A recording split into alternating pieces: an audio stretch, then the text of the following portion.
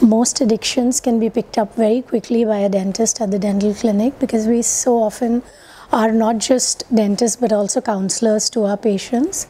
So when we see them over a period of time, one can realize if they're getting into any kind of substance abuse or alcohol abuse or any other addiction of whatever kind. So addiction by a well-trained eye can be picked up very quickly. Besides that, if there is something wrong, we can talk it out with our patients. We can bring it to the notice of the family. So I think both of these, dentist and addiction, are pretty well related. That is, if the patient or the family has been visiting the same dentist for a long span of time.